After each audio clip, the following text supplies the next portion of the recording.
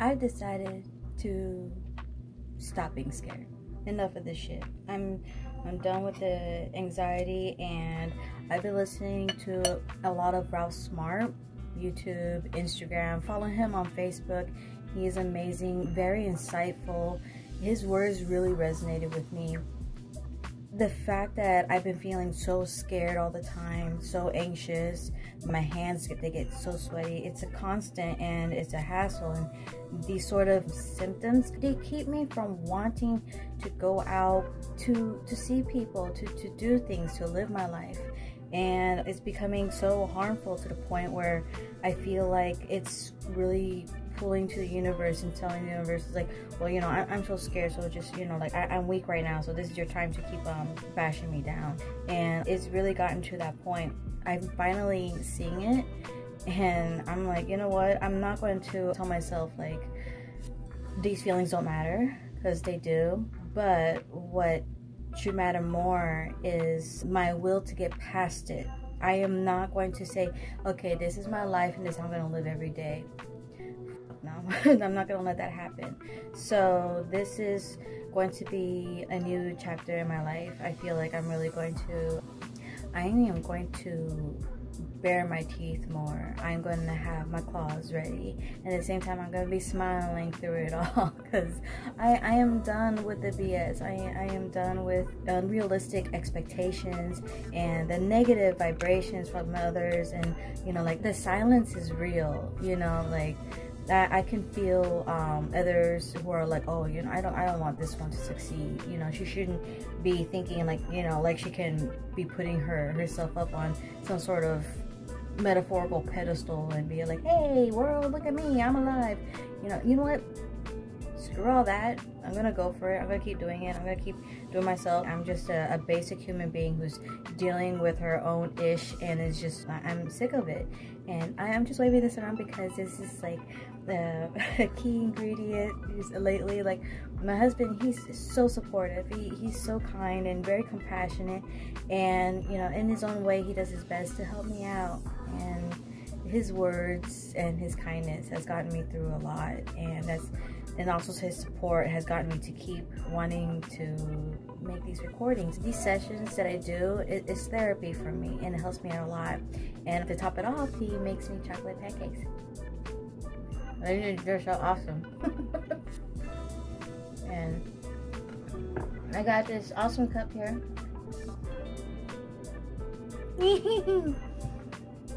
He's so cute. He's a carrot. Because, you know, I'm powered by plants. Got this awesome organic pulpy orange juice and my chocolate pancake, and trying my best to get in the zone, because I'm going to be going to work soon.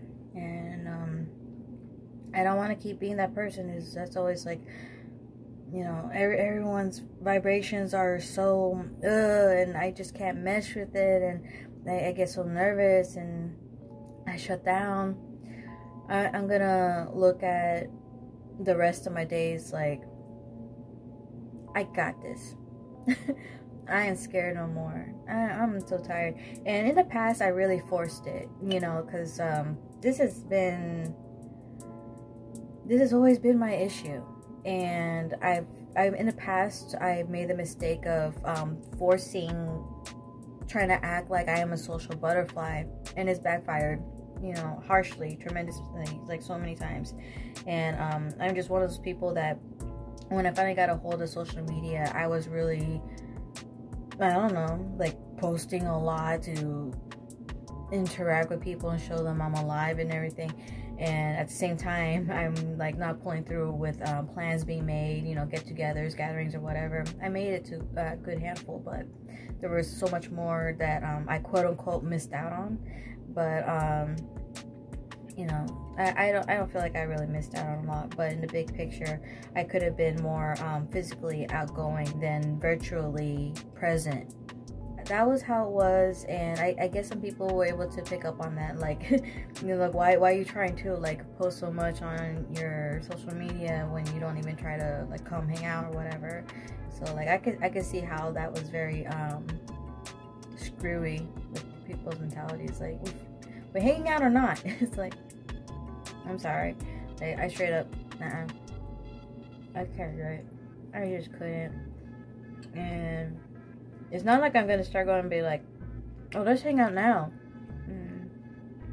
It's still gonna take me a minute. But my overall perspective on when it comes to at least getting up in the morning and getting ready for work, a job that I appreciate it and I am dedicated, but I'm not in love with it. I don't want to be a receptionist for the rest of my life. I never thought I would be a receptionist. It's actually one of the last things on my list to be. I've never really liked the idea of being stuck at a desk and taking phone calls, but guess what I can do now, and this is the most I can handle. But then there comes other tedious tasks, and I just wish that the other extra, I don't know, paperwork, technical duties could be passed on to others who are more savvy with that kind of stuff. I'm just done. I'm over it. But for now, I'm very grateful that I have a means to make money, support myself, help out my husband and our roommate, have a roof over our head. I'm very grateful for the opportunity given to me. So I'll never really, like, I never truly bash it. It's not a horrible job. Anyone can do it. I personally, I'm over it. You know, the constant interactions, you know, that's the universe talking to me probably, because I'm all like, I don't want to talk to people, and it's like, you're at a job where you have to talk to people. No. So, you know, it's funny how that worked out. Alright, you know, here we are, and I'm getting my itch together so that I can get it done, get myself going, and try not to, I don't know, get so much of a care about it, you know. So thank you for coming to my talk. I'm really gonna be changing up my channel. I'm done focusing on my anxiety. I am done saying like I'm scared. I'm over it. So once again, thank you so much for joining in on this, and I hope you find your way to, if you're struggling with anxiety, depression, you know, just not feeling at home where you're at, and not feeling secure. You're not alone. I've been there. It's not easy. It really sucks. It's a huge hindrance. You will get out of it. You will get through it. It does not hold power over you. It's the universe trying to tell you, raise your vibrations.